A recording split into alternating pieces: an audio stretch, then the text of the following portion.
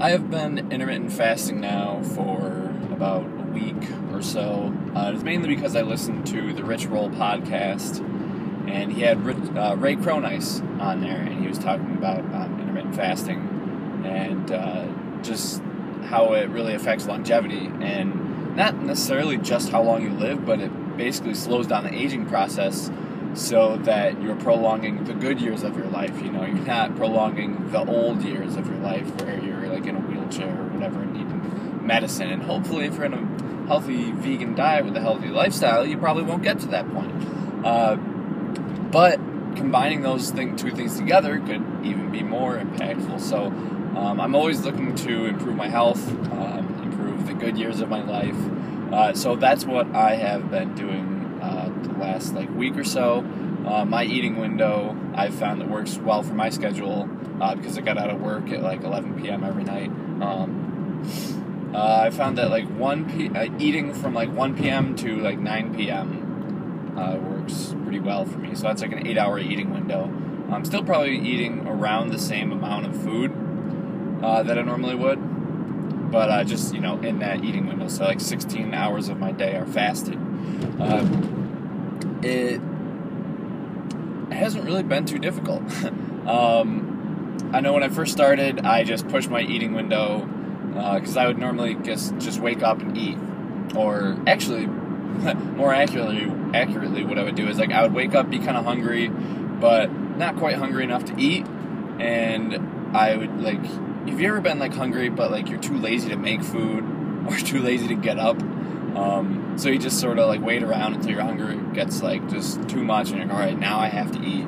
So that's what I would do. I'd waste an hour lounging around, and then I would eat, and then I would lounge around again for another hour because I had to digest before I went to go work out, and then I could go work out, and then I would come back and eat again. And I feel now that I've pushed back my eating window to 1 p.m. I can just wake up. All I really do is hydrate for half an hour at least, and then I'll just go do my workout.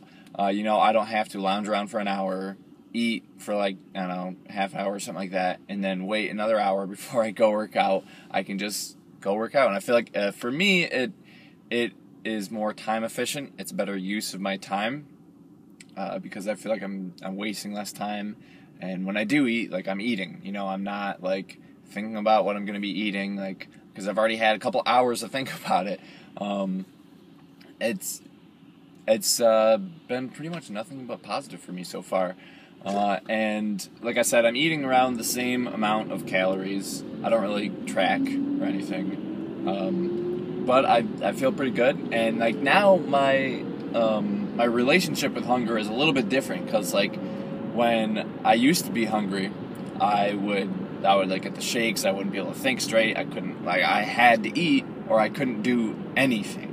And now if I get kind of hungry, it's just, I don't know, it's sort of if a room is kind of cold, but not quite cold enough for you to change the thermostat.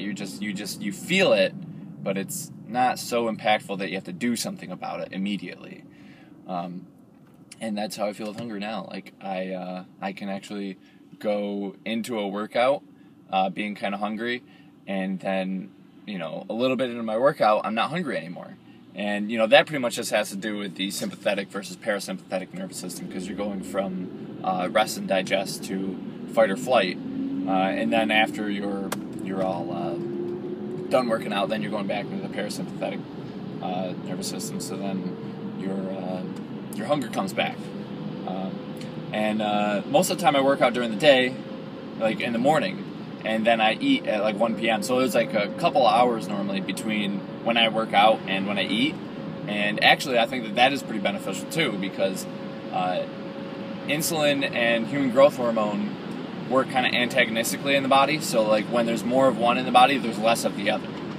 So if you really want to manipulate your hormones positively for when you are trying to build muscle or just recover from workouts, then you would actually want to have a longer increase in human growth hormone after your workouts, post-workout. You would want to have a longer window where human growth hormone is being released into the bloodstream, and then you'd want to have a bigger spike in insulin later on when you do eat. And that's exactly what happens when you wait a couple hours after eating. And I know a lot of people think that you have to like slug a protein shake like 5 minutes after your workout or all those reps didn't count.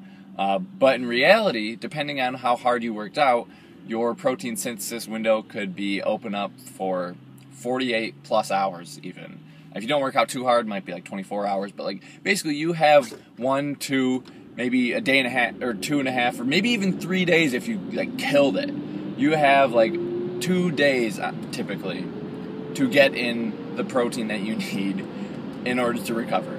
So you don't need to like be, taking a protein shake right after you eat or anything. You can wait a couple hours and you might actually make even better gains. So anyway, that's what my experience with intermittent fasting this past week has been like. I'm not 100% sure if I'm going to do it forever. Right now it's working for me, and it seems like I'll do it for a while, but we'll see.